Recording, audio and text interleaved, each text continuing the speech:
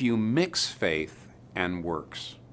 That is, if you say, yes, I have to have faith in what Jesus has done for me, but I also have to add this or this or this, or I'm not saved, then what you're saying is what really makes the difference, what really puts you over the top, as it were, what actually saves you is not what Jesus has done, but what you add, which makes you your own Savior.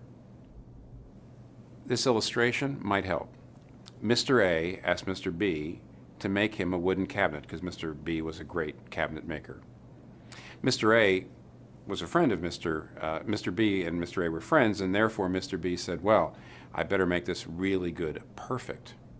So he worked and worked and worked on the cabinet till he got it to the place where it had been buffed and polished to perfection.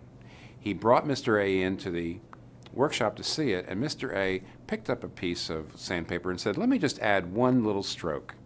Mr. B said, no, it is finished. It's perfect. And there's no way to add to it without subtracting from it.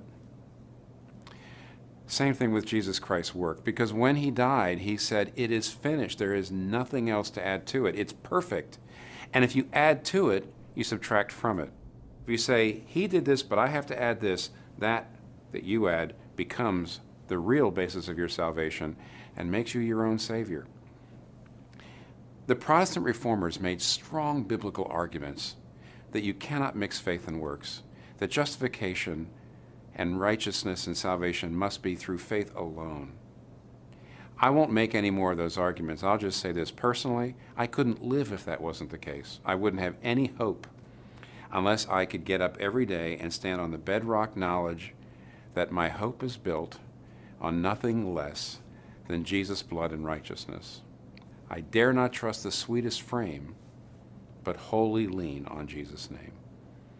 That's my only hope.